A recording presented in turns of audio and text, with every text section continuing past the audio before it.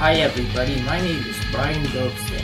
Just a couple of days ago, I was living a normal life with my divorced parents when my life suddenly turned upside down.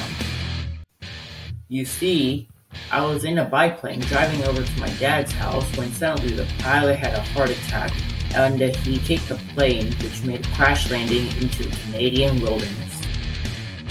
I crash landed in the Canadian wilderness and had to struggle to survive. I faced many challenges and eventually set up a life for myself. I have learned how to gather food, make fire, and use my hatchet to make myself a shelter. I also have a clean source of water. Have you enjoyed what you've known so far? Well, to know more, search for Hatchet in your nearest library.